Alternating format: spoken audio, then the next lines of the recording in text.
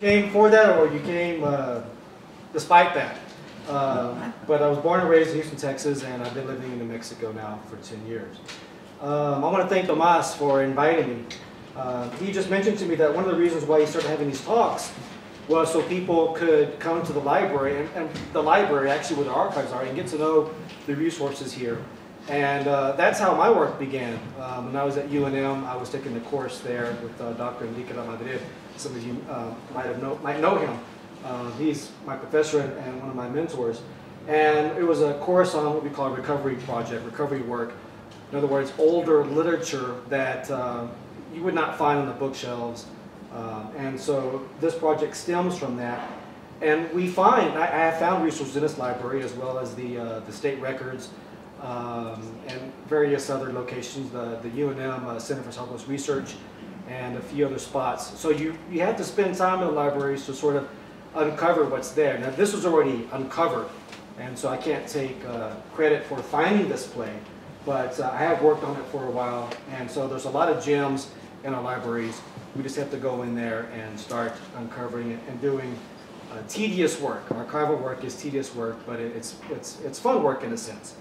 Also want to thank the Fray Angelico Chávez Historical Library for having me, and of course you wonderful folks for being here today. Before I begin, I want to state that I'm not an historian. I don't consider myself an historian. I'm a professor of literature. But when you study literature, you have to know and appreciate the history. You really can't separate the two.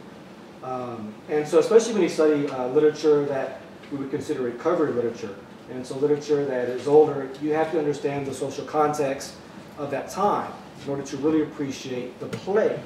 Now that being said, as a professor of literature, and for those of you who are here to hear about the play deviates from historical record.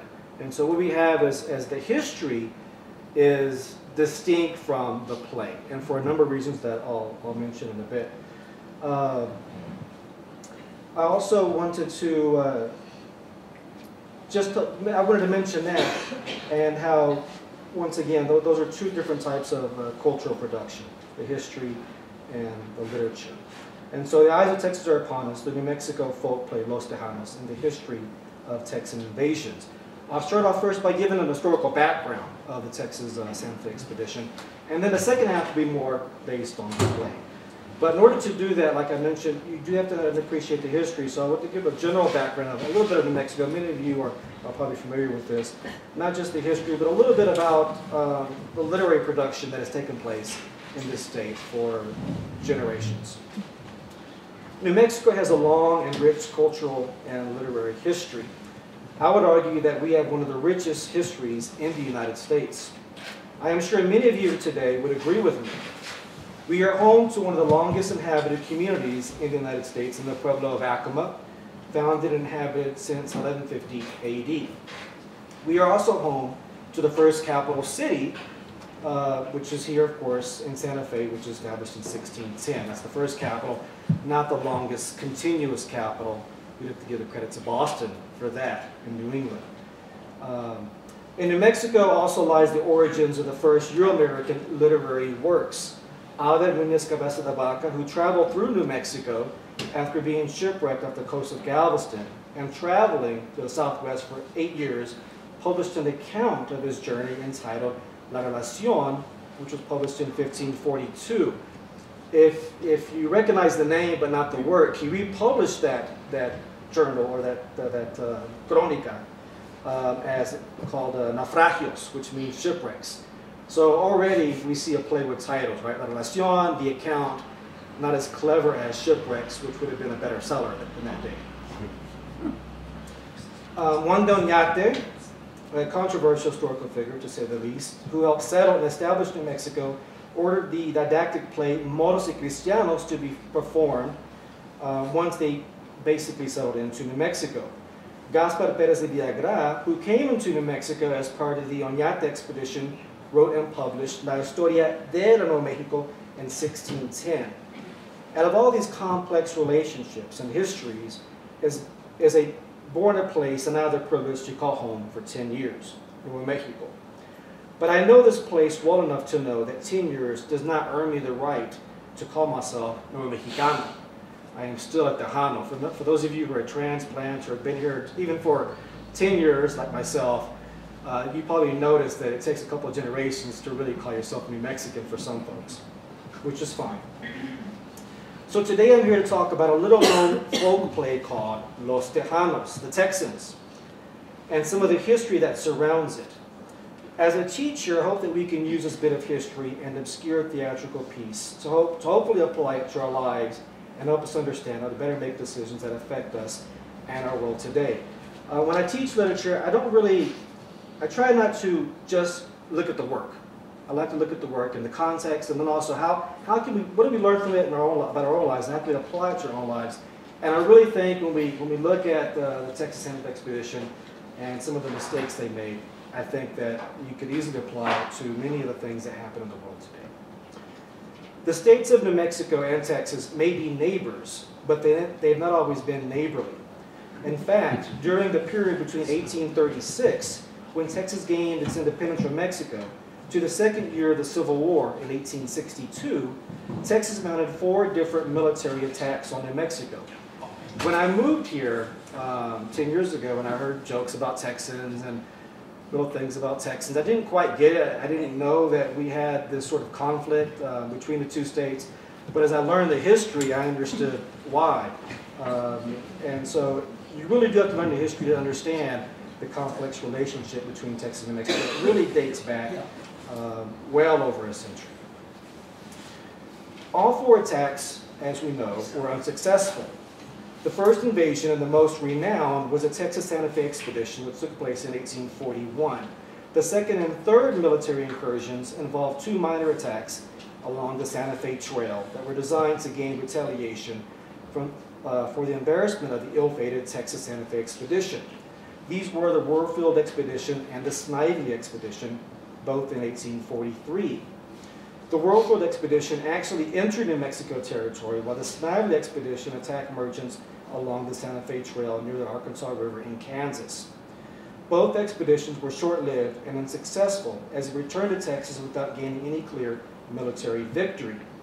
The last military foray into New Mexico occurred during the Civil War, when Union soldiers, including 5 regiments of New Mexico Volunteer Infantry and 2 regiments of New Mexico Militia, repelled a Confederate force of 200 to 300 Texans at Glorieta Pass, southeast of Santa Fe, in 1862. Part of the reason for the failed military incursions by the Texas forces, despite having superior weaponry and a call of manifest destiny, was the lack of knowledge about the difficult terrain they had to trek in order to arrive deep into New Mexico territory. Even before the first Euro-American settlements in New Mexico, the region had been sparsely populated, with the Spanish-Mexican population growing modestly during the centuries of exploration and colonization. However, even this growth was counteracted by the decline of Indian pueblos and their inhabitants.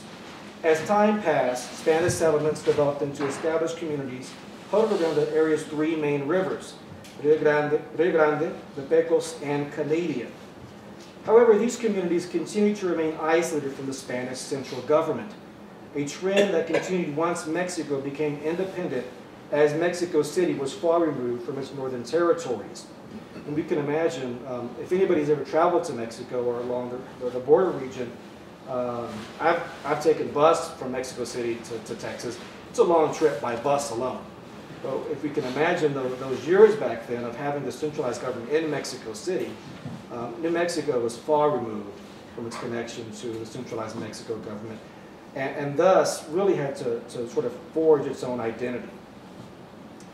With a continued isolation, rugged lifestyle, and subsistence living as the primary way of life, New Mexicans began to develop a society that became distinctly their own.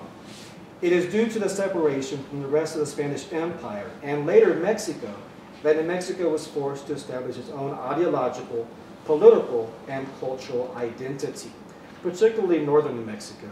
For those of you who have traveled the state, we all know that southern New Mexico is kind of distinct in its own way, and that line, San Juan Socorro, divides the two. And so northern New Mexico is really the part that was even more secluded, because southern New Mexico at least had more contact with Mesilla and Chihuahua.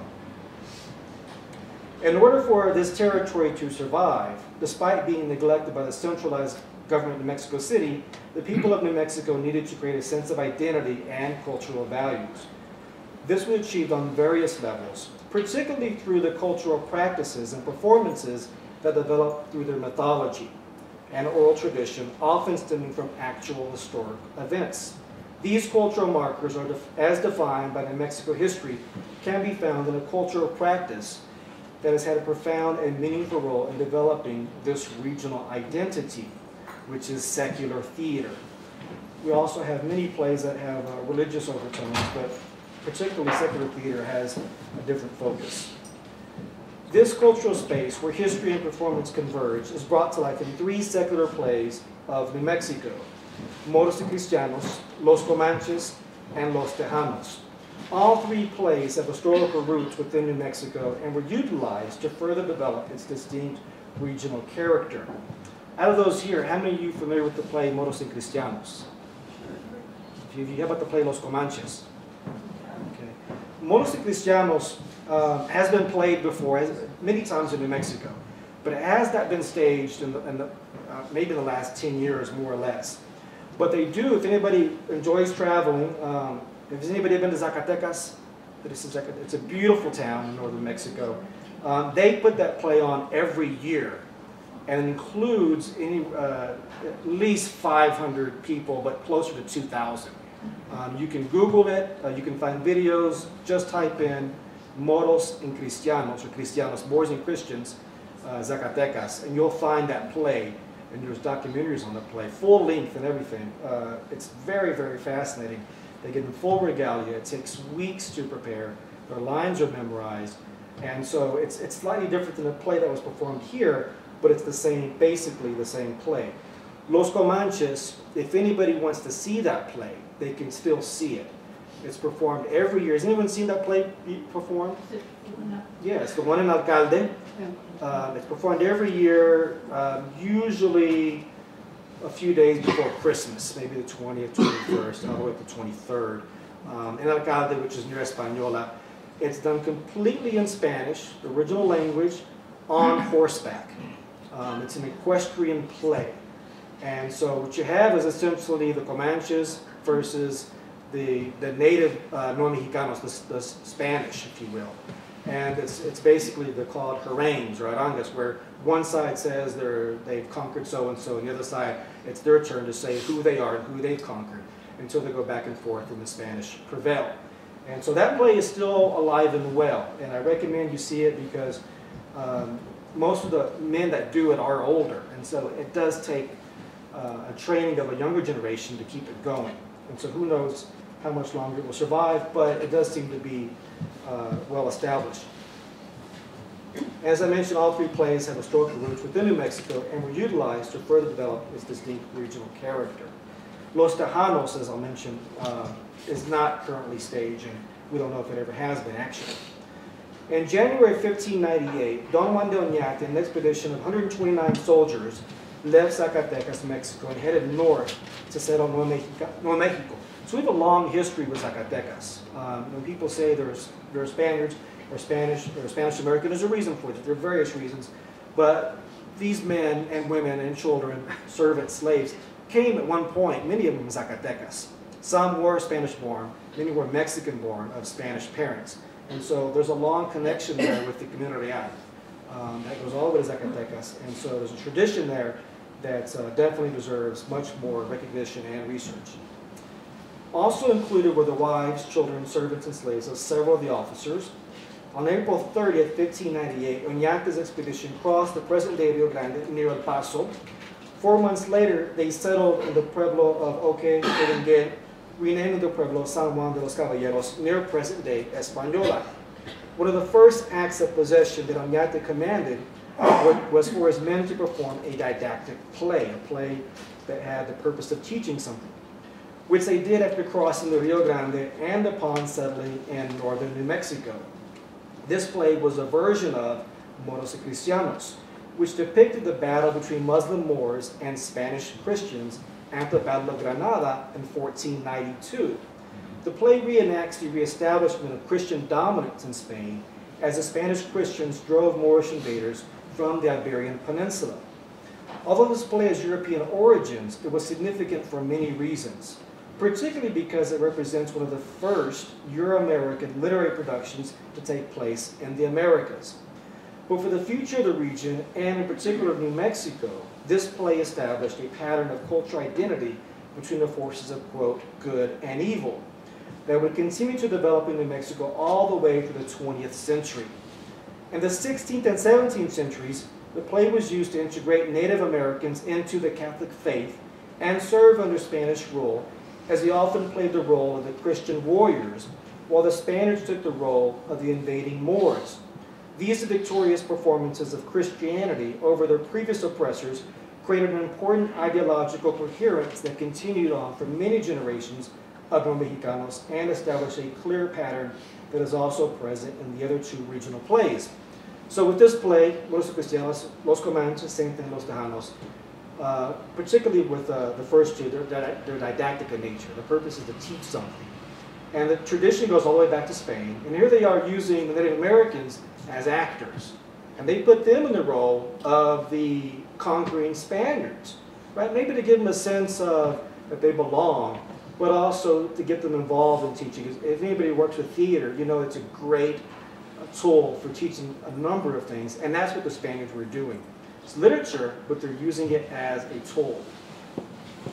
In the play Los Comanches, the focus remains on the Spanish Nuevo Mexicano forces led by Don Carlos Fernandez that overcome the fierce Comanches and their infamous leader Pueblo Verde in a battle in 1779. So the battle of 1779, we're in 2011, the play will be performed again. So we can see the long historical roots that New Mexico has as far as literature, and it continues, it thrives. This battle reflects the cultural differences between the growing population of Spanish Nuevo Mexicano settlers and the nomadic Comanches who ruled much of New Mexico, southern Colorado, and West Texas. This play is based on the true events of New Mexico during the time as Hispanic settlers and Pueblo Indians often united and lived in close quarters to help defend themselves from the Comanches, who were greatly feared, and rightfully so, as they routinely attacked and pillaged Hispano and Pueblo communities. Oftentimes we see every group as distinct and separate, but in this case, many times the New Mexicans and the Pueblo Indians worked together, lived together, in order to defend themselves from the Comanches. And so, you know, just because one group is more similar to the other, it doesn't mean that they weren't feared or didn't have to work together with the group was different to work as allies. Once again, the Nuevo Mexicanos portrayed in this historical play consolidate their forces to defeat a formidable enemy and protect their settlements, thus defending their burgeoning homeland. The play Los Tejanos follows a pattern similar to that of Moros y Cristianos and Los Comanches. Los Tejanos also depicts a military victory by Nuevo Mexicanos over an encroaching and aggressive enemy. However, there are two main distinctions that separate this play from Moros y Cristianos and Los Comanches.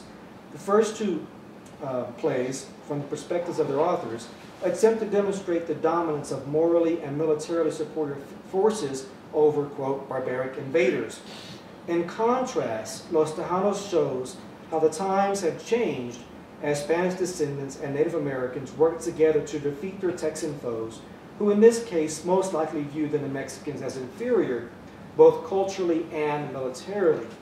The other element that differs from the first two plays is the fact that the New Mexican militia, during the time of the Texan Santa Fe expedition of 1841, was not as strong as its predecessors, and because of this, they had to rely more on more than military might, but also clever strategy and trickery, at least according to the play.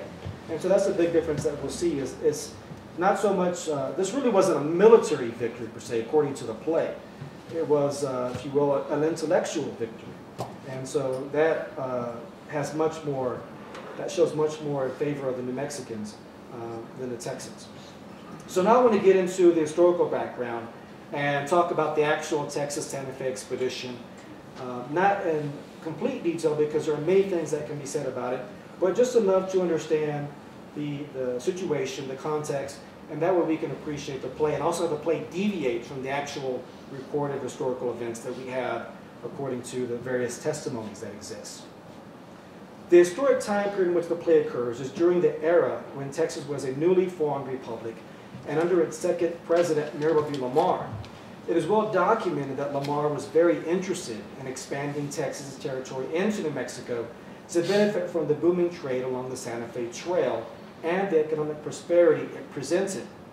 Aside from the economic benefits, Lamar was also known as a strong proponent of Texas nationalism and expansion. During his tumultuous presidency, relations with Mexico became further strained, and it is well documented that he intended to push Texas border westward. Lamar also held an incredibly strong position against Native Americans, attempting and succeeding in many cases to eradicate them from Texas. In fact, at the time, it was illegal to be Indian in Texas. And so, what you have to do is, if you're essentially not killed, you either have to move to Mexico, which may be as dangerous, or you become Mexican overnight. And so we have a lot of Native American people who have Hispanic last names, and for a reason. There's various reasons, but in Texas, that's one reason.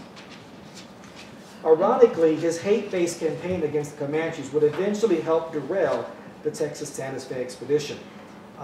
Is anybody else here from Texas, by chance? Okay. And so some of you may have heard of Lamar. He was the second president, as I mentioned. Sam Houston was the first. Sam Houston was known to create alliances with Native Americans. He was known as a person who tried to understand Native American culture to a degree, much more so than Lamar. Lamar was the exact opposite. Growing up in Houston, I actually went to Lamar High School. And I don't think anybody, at least that I know of, tried to figure out who he was beyond the second president, because our mascot was the Redskins. I didn't realize how wrong it was until years later. During Lamar's presidency, fresh from the war with Mexico, the Republic of Texas was suffering severe economic problems with a depleted treasury and its sole diplomatic recognition coming from the United States. Lamar needed to create some sort of stimulus. In 1841, with the Republic near bankruptcy, Lamar authorized a military expedition to New Mexico, which became known as the Texas Santa Fe Expedition. So this goes into what can we learn from it, right? These are mistakes that happen all throughout history, but we seldom really look at them. I mean, we talk about the cliche of knowing history or thus being doomed to repeat it, but we really seldom analyze history the way we should. Although Lamar's intention of extending the Texas territory was based on greed and manifest destiny, he also felt that Texas had a legitimate claim to much of New Mexico as interpreted by the conditions presented in the Treaty of Velasco, signed May 14, 1836, at the conclusion of the Texas War for Independence from Mexico. According to Article 3 of the treaty, the Mexican territory was bound by the Rio Grande, and all the Northern Territory, or everything north of the Rio Grande, pertained to Texas. And so there becomes a big conflict, because we all know from Texas, basically, the Rio Grande does pretty much go east to west, gradually moving north. But as soon as it's El Paso, it's south to north. And so Mexico still has everything just north, whereas Texas saw everything north and east. And so the Rio Grande goes all the way to Colorado. And so we'll see a map in a bit, and that'll give us an idea of what Texas thought they had the right to. Aside from the immediate economic benefits that would be gained by seizing control of the Santa Fe Trail, Lamar also received reports that there were many New Mexicans who were in favor of a Texas invasion that would result in their independence from Mexico. To investigate these claims, Lamar appointed 3 residents of Santa Fe, William G. Dryden, John Rowland, and William Workman, as commissioners for Texas, sending a letter with them in April 1840 to invite New Mexicans to join the Republic of Texas. Dryden's account confirms what Lamar had already believed, that Texas had the moral obligation to invade New Mexico. Dryden reports back to Lamar stating, quote, "Every American and more than 2/3 of the Mexicans and all of the Pueblo Indians are with us heart and soul. And whenever they have heard of you sending troops, there had been rejoicing." The play has true historic significance, and not just for New Mexico, but for all of the United States when examining the findings by Dryden and the course of action that was taken afterwards.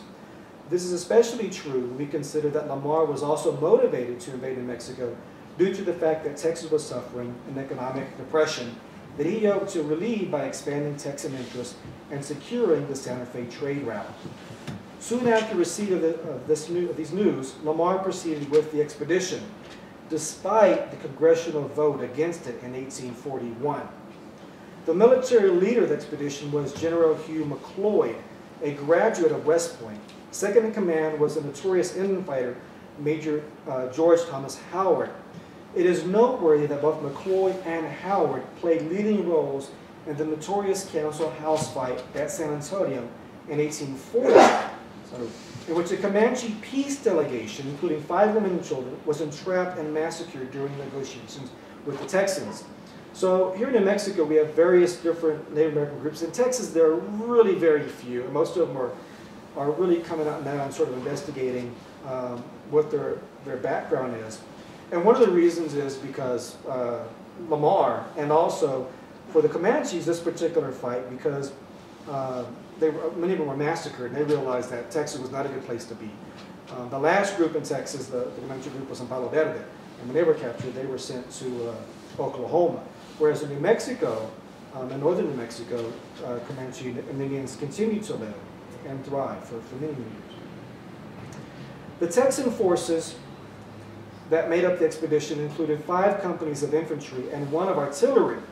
The expedition included 4 appointed commissioners: William G. Cook, Richard F. Brenham, George Van Ness, and Jose Antonio Navarro, and a number of merchants. Navarro, a native of San Antonio, was the sole prominent Hispano to accompany the expedition.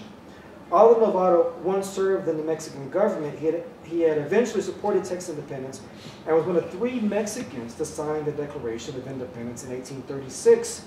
The other 2 included Jose Francisco Ruiz and Lorenzo de Zavala. And that's important because this war is not necessarily Anglo-Texan versus Hispano-New Mexico.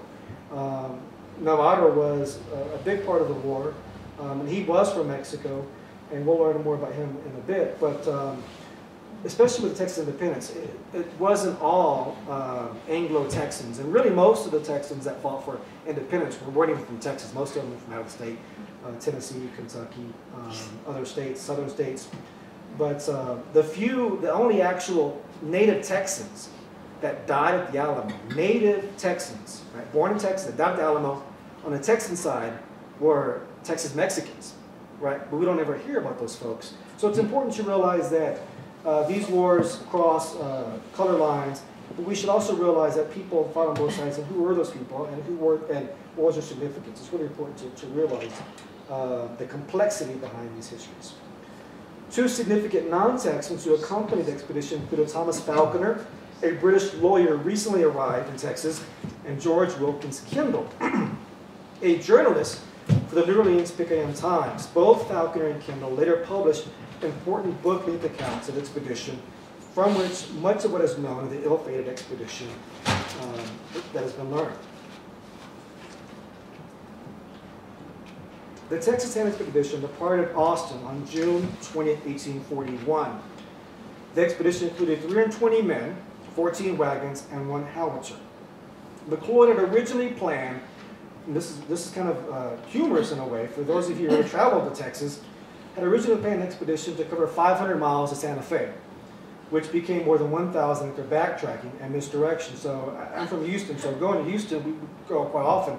Anybody who's ever driven to Houston or Austin knows it's easily 900 miles from central New Mexico.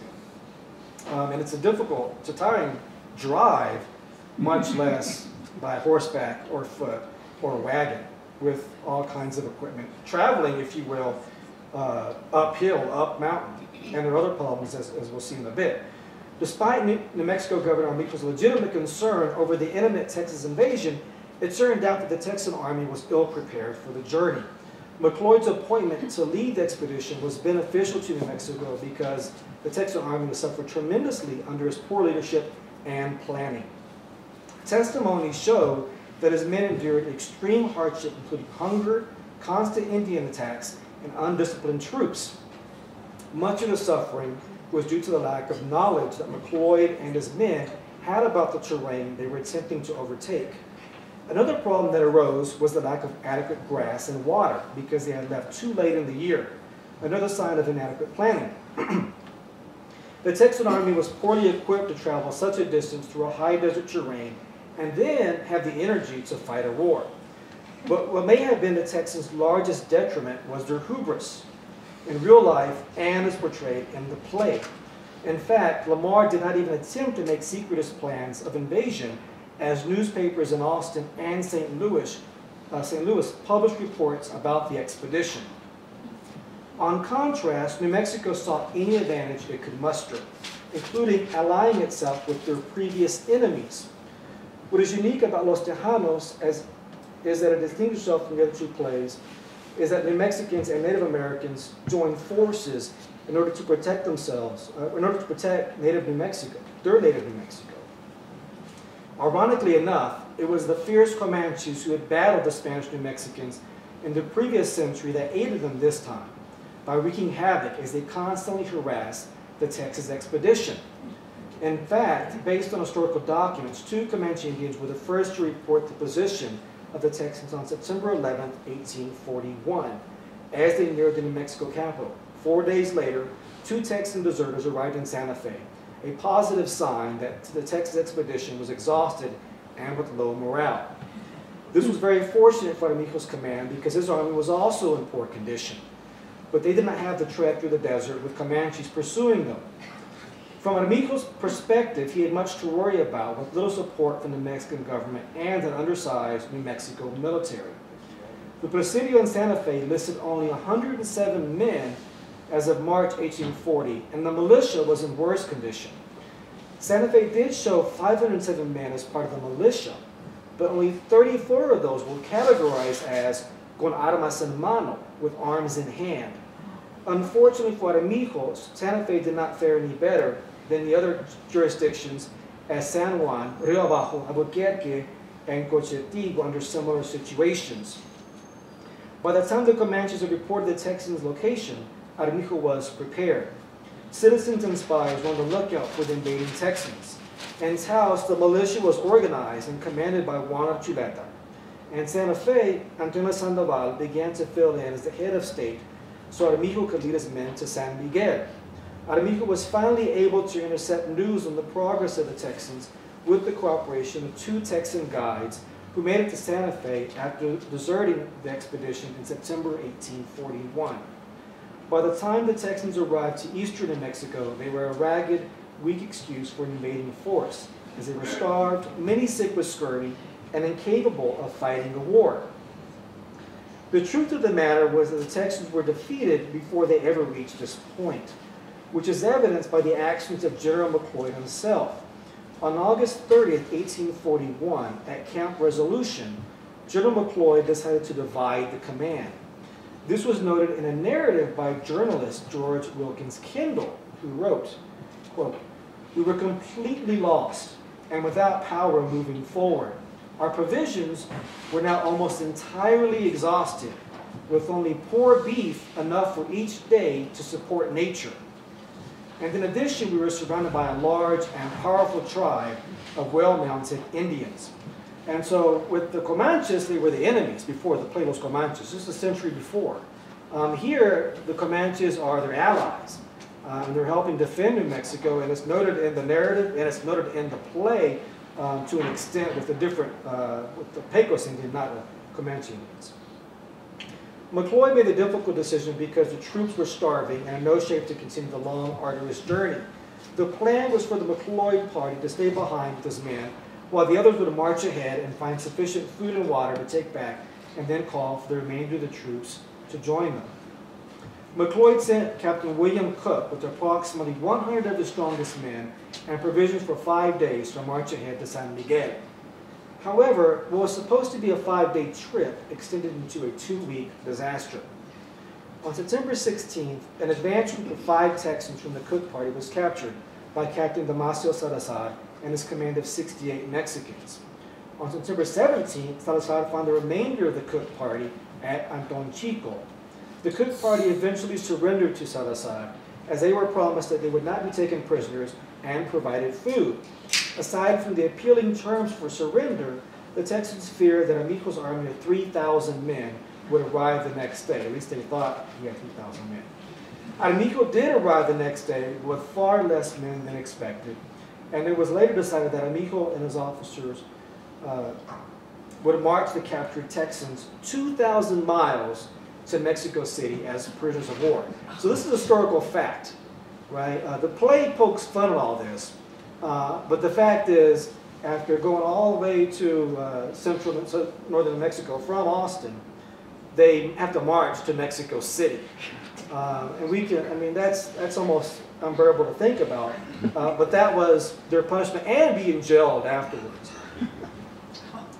After the successful surrender of the first group of Texans, Amico made his headquarters at Las Vegas and strategized on how to capture the remainder of the Texan force.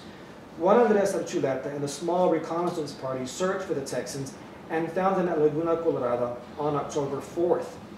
He called for their immediate surrender, but McCloy wanted time to consult with his men. That evening, McCloy was further influenced to surrender by the arrival of 60 rurales from Taos that joined Archuleta's men to strengthen the Mexican forces to 233. So it wasn't even really a huge force, but by that time, they didn't have many options. It is uncertain as to the exact date, but on October 4th or 5th, Archuleta accepted the surrender of the Texans and confiscated their cannon and arms. On the following day, the weaker portion of the Texan expedition, led by McCloy and second in command, Antonio Navarro, also began the difficult march to Mexico City. And there's much more that goes beyond that. What I find fascinating, and happened with other figures in Texas, like Juan Seguin, is with the Texans, the Anglo-Texans, it's one thing to consider prisoners of war. With men like Antonio Navarro, they're seen as traitors. Antonio Navarro spent many years in prison. Eventually, he escaped during some political problems in Mexico and was able to return to Texas. But similar things happened to Juan Seguin, who fought for the Texas Revolution. So we have political figures who, what are they, right? They're not Anglo-Texans, they're not Texans, they're Tejanos, they're Mexican. They actually fought for the Mexican side at one time. And so they're really what we call in Chicano literature between two worlds. And before I get to the play, I'll just show a few slides and we'll get an idea of some of the figures, just to see some portraits of them and a few maps. And if you can't see, I'll just, but if you can see, that's basically the way the Republic of Texas saw the rest of Texas territory. That red line, basically, that would be what they consider to be Texas, whereas, of course, Mexico did not. And if you, some maps, I think maybe I'll have one, shows Texas going all the way to part of Wyoming. And there it is right there. So Texans always have a way of looking at things in a bigger picture. And so here, Texas would have been pretty huge if that were the case. And we actually would have had our own ski resorts, too.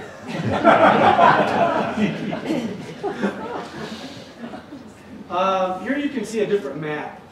And basically it shows the route to where they got to northern Mexico, and then the route straight down to Mexico City that they would have taken, which I can't imagine what kind of trip that would have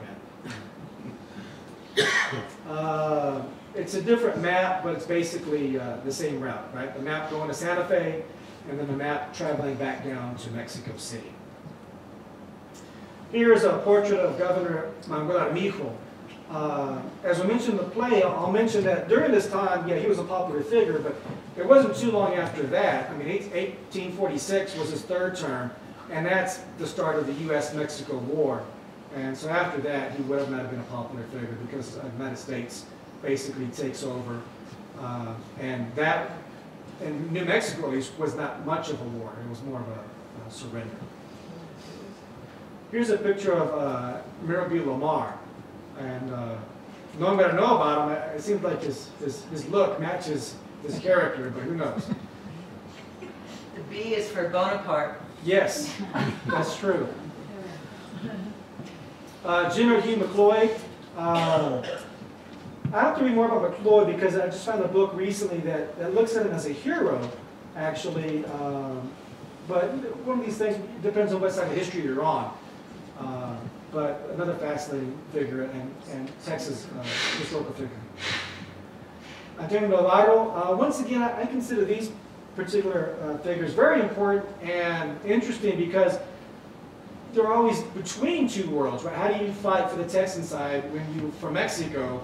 But obviously they had their own interest in mind. I mean, these were landed gentry. They were not campesinos. Navarro had a lot to gain by going with Texas. So they do it for personal reasons as well, and not necessarily patriotic. He also, I'm a granddaughter of Navarro. Oh, great. And in the Congress, when Texas took over, when all the landed people came into Texas after the Alamo, their Congress tried to disenfranchise Latinos. Oh yeah, without a doubt. And he was the person who maintained the vote for Latinos. It's, like I said, it's a difficult position to be in, and once again, it's the same boat because you can go all the way from New Mexico, Arizona, and California.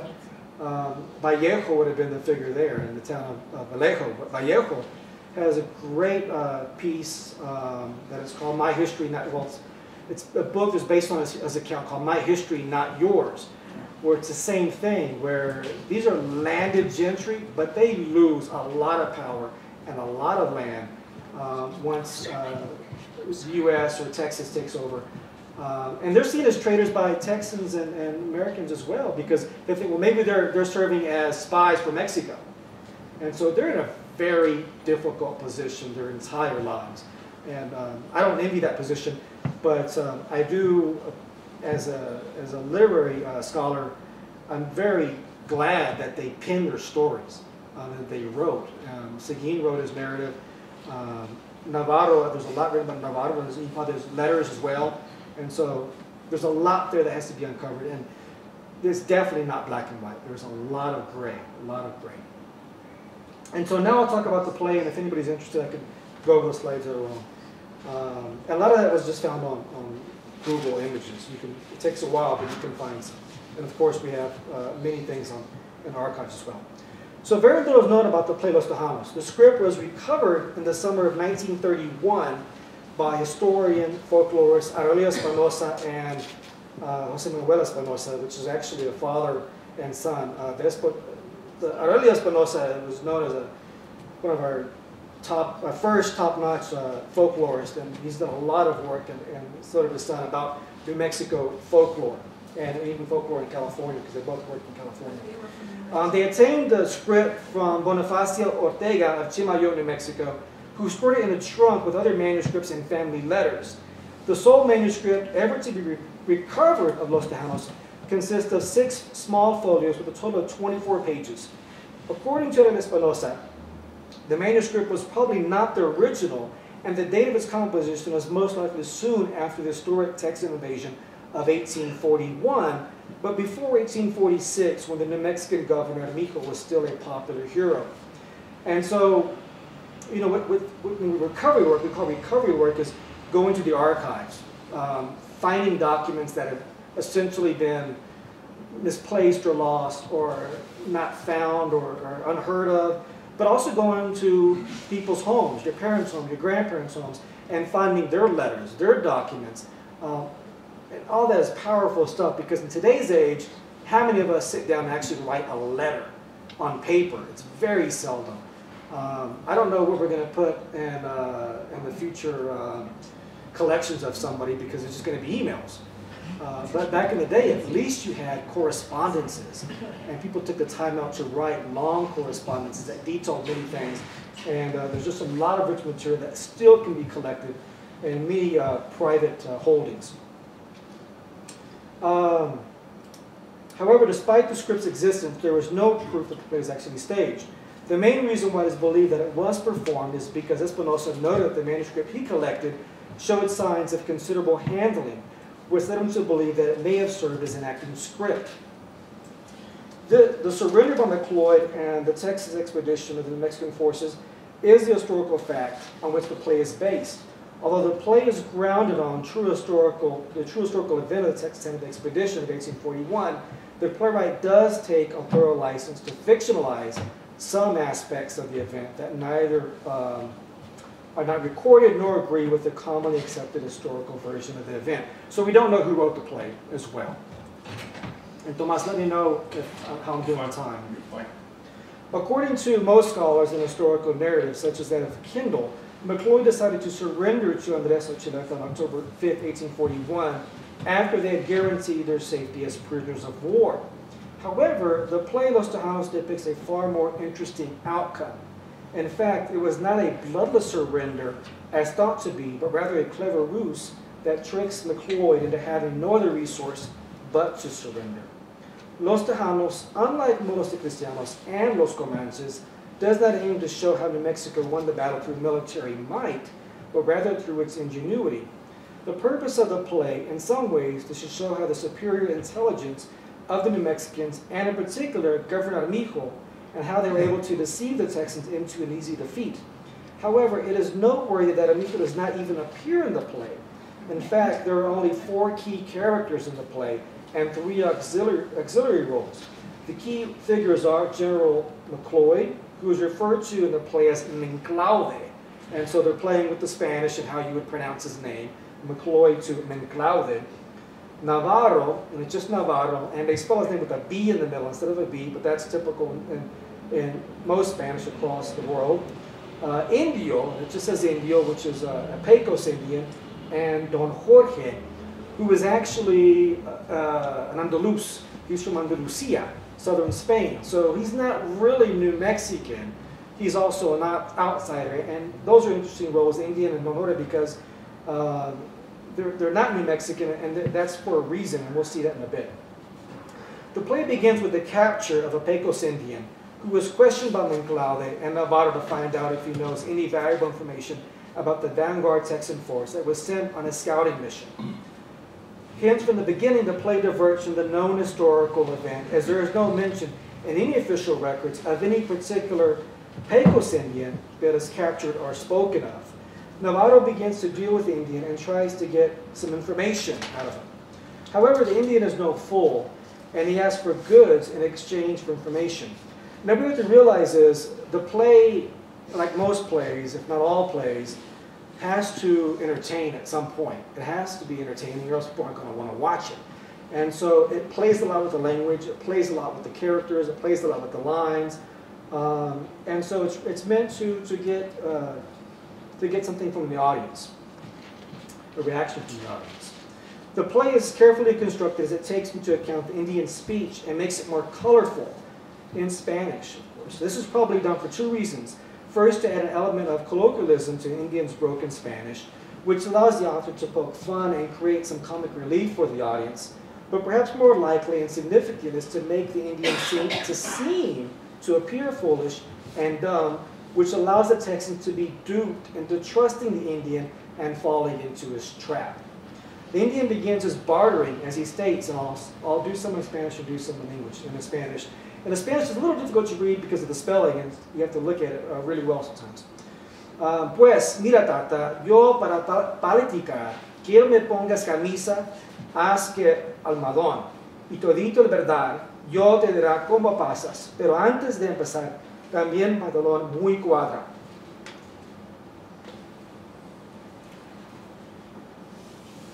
Then, dear father, I will tell you, but before I start my march, I should like a shirt, sincerely, even if it has no starch.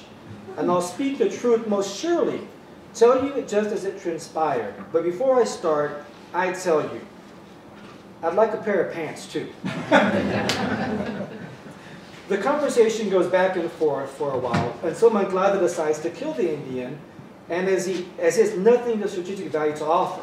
Menclaude also states by taking the Indian's life, it will be repayment for 3 Texans who were killed stealing corn that the Indian had confessed to witnessing. While pleading for his life, the Indians offer some potentially valuable information. The Indian states to Navarro, compadre, por Dios te pido que no me dejes matar. Yo acusará agora, como Ramírez ahí está. Don Jorge Asina se llama. Yo todo le enseñará.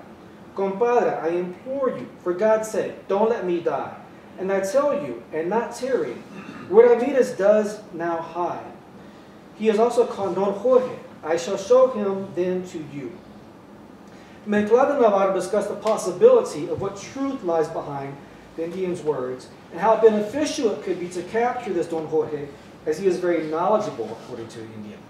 Mezclado thus orders Navarro, quote, "Interesa tú al indio para que pueda entregar a ese hombre que nos escribe de ciencia particular." So a lot of it, there's a rhyme going to the Spanish as well, which is very, very common for the plays and literature, poetry of that time. Navarro, and so he's telling him to bring the Indian in that we can tell us about this man he's telling us about. Navarro then plans to bribe the Indian even further so that he can lead them to Don Jorge. Navarro says, "Ven acá, Indito, te quiero gratificar. Que me enseñes a ese hombre para con quien él platicar. Mira qué lo tan lindo te quiero regalar. Come here, my dear Indian friend. I want to gratify you and for you to show me that man so I can talk with him. See this beautiful watch I want to give you?" The Indian is taken back by the watch, but he is aware of the deception that Navarro is planning. The Indian takes him directly to Don Jorge's hiding spot and states, "Aquí está, señor, el hombre que yo prometí enseñar. Here, sir, is the man I promised to reveal." Don Jorge, with good reason, degrades the Indian for his failure to keep a secret. Mezclado provides Don Jorge with an offer if he cooperates and gives him information as to the whereabouts of Armijo. So here we see the use of spies, trying to bribe spies to get information, which is a big part of warfare. "Como también si se porta con decencia y probidad, le hago merced de la vida, ya más conducirá a mis expensas a Texas, y allí se le propondrá un destino muy lucroso donde usted puede pasar a sus anchuras la vida haciéndose nacional. If you behave with honor and decency, I will grant you mercy on your life, and I'll also take you to Texas at my expense and live a lucrative life where you can live in leisure as a citizen." So, that's the bribe, is to go back to Texas and become a Texan. Don Jorge cannot believe his good fortune to be granted citizenship to such a great country as Texas. He also states he will have no regrets because since he is Andalusian, there will not be any betrayal on his part. Don Jorge tells Mezclado that he and his Indian friend will lead him through a mountain pass to examine the route which best suits them, while Navarro and his men will prepare to follow. So once again, it's divide and conquer, if you will, but through a trick. As they make their way through the pass, Mezclado notices that the Mexican troops are coming at him at full gallop. Mezclado realizes it's all been a trap set by the Indian and Don Jorge, who says to Mezclado, "Muere, pero has de pagar todo lo que han proyectado en contra, muy general. Recibirá de escarmiento que no te dudes a fiar de los mexicanos, pues si tú los ves ladrar, siempre al extranjero muerden, y no lo pueden dudar. Die, you dog. You will pay for everything you planned against my general. Let this serve as warning that you don't trust New Mexicans, because if you see them bark, they will always bite the foreigner, and you can count on it." As is clear, the play's ending differs from the historical facts of the event. This new conclusion creates a sense of genius around Armijo and wins more support for him by the people. It also allows the New Mexican audience to satirize the hubristic character of the Texans and how they arrogantly plan to capture Armijo with ease. This ending would allow the audience to not only ridicule the overconfidence of the Texans, but also to take pride in their own ability to outwit a supposedly intellectually and militarily superior foe. Although Los Tejanos does contain fictitious elements, it also serves as a historical document. It draws on true historical figures such as Hugh McLeod, José Antonio Navarro, Governor Manuel Armijo, and Juan Andrés Ochileta. It is also noteworthy how the fictitious characters of El Indio and the Andaluz could be trusted by the Texans and expected to commit treason, since they are not part of Armijo's men, and thus, to an extent considered outsiders. But this is also significant because it demonstrates how the new Nuevo Mexicano identity was being forged was a product of a Native American and Spanish alliance, something that all New Mexicans can be proud of. In this light, the play Los Tejanos is really about a burgeoning Nuevo Mexicano cultural genesis. And as the story goes, it was good. Gracias.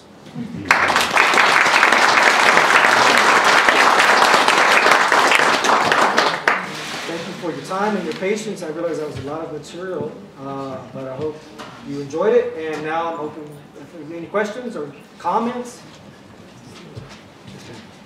My grandmother's grandfather hated Mirabeau Lamar. Okay. He was an Indian agent under President Houston in the first administration and helped negotiate the Treaty of Bird's Fork. And he had been a captive of the Comanches. And then in the second Houston presidency, he was again an Indian agent, came across a village of Shawnees that had been slaughtered and tracked them down, the white guys who had done it, and killed them. He hung them. And after that was the Treaty of Tejanos Creek, where the Comanches then signed on because Houston said, the negotiators said, well, you know, you can trust the Houston administration. Look at him, and so that there was very much what you said, very much of a mixed group, because his other Indian agent was Luis Sanchez. And so there was a companionship that went on that it's not acknowledged. But I'm wondering, is that Navarro, is he the same one who Navarro County is named after? Yes. It's named after his father. Oh, okay. Yes, When he was a legislator, he named Navarro County for his father. So he also became an odd fellow.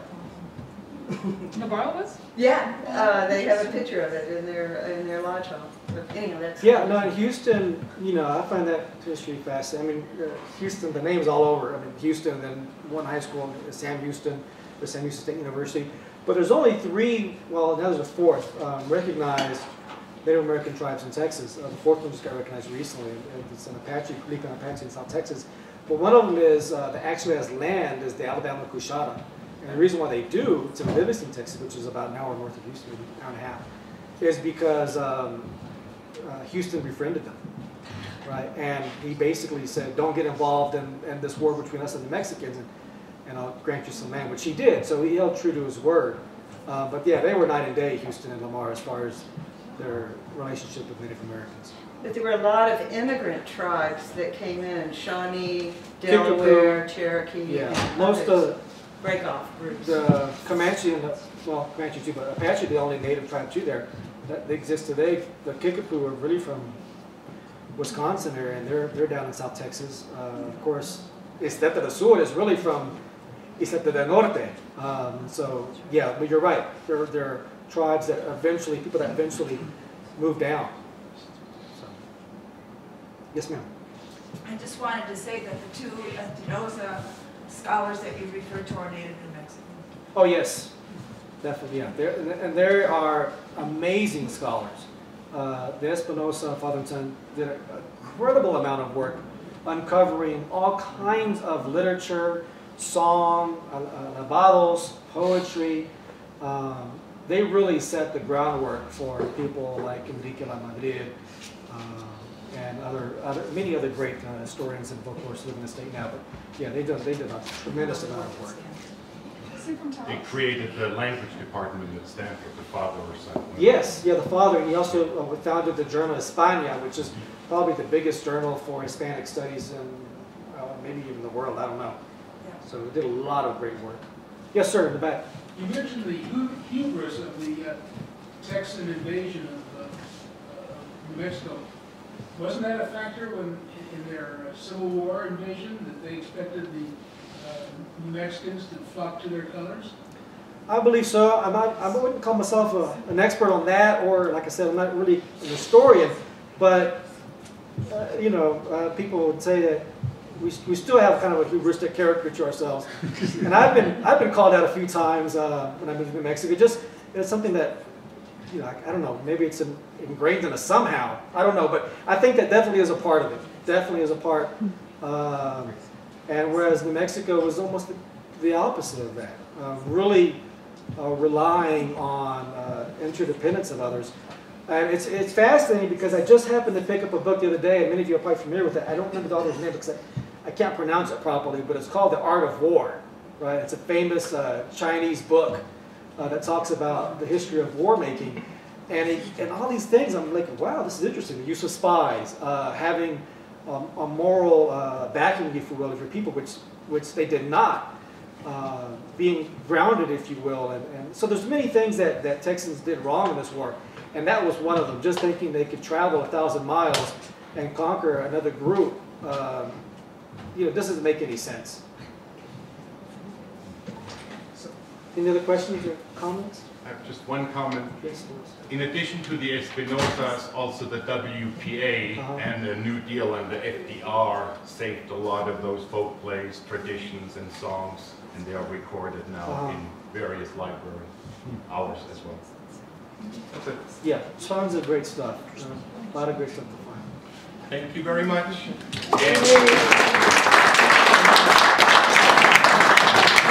If anybody's new today and would like to go on my email list for the next lecture, just give me an email and I'll put you in my database. Thank you.